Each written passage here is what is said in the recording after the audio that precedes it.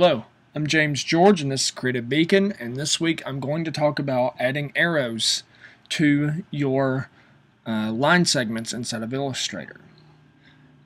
Before, you used to be able to add arrows to a line segment by going to Effect, Stylize, and then there was something that says like Add Arrows or something to that effect. And a menu would come up and you would control it that way. Well, I wanted to be able to do that. I was creating a map or something for a client a few days ago, and I couldn't find it. I didn't know what to do. So I actually found it again, and it's in a different place. And so let's say you've created a line segment either with the pen tool or using the line segment tool, and you want to make sure that it's active, and it's not where you'd think it is. So if you go to up in your top menu here, you have your path, fill, stroke, uniform. You can change the shapes and the width profiles of your line segment. Then this menu is the one that you want to look at because it's brush definition. And so you have your basic line here.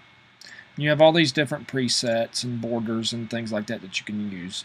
But if you click this flyout menu here, there's a brush library, and that's where your arrows are. And so you can choose from arrow special, arrow standard, or pattern arrows. And so, there's all kinds of different ones, and I'll open up the other one too.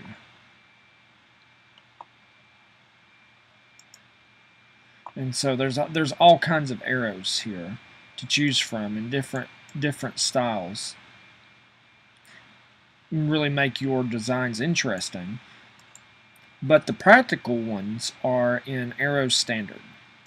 And I just wanted a simple arrow, and you can do that with this panel. And so if you want to add just a normal arrow, that's it, and that's the style it's in. And if you want to increase the stroke of the arrow, you just increase the stroke of the line. And so you can see the larger it is, the more proportionate it is to the line segment itself. And so from here you can make all kinds of edits and change it and make it look completely different. Another interesting thing that you can do is at the top here there are these little extras. Well, I call them extras, but they're interesting because they don't just follow the path of the beginning or end points of the line. They actually flow across the entire line. So you can create just this arrow pattern shape that follows your stroke.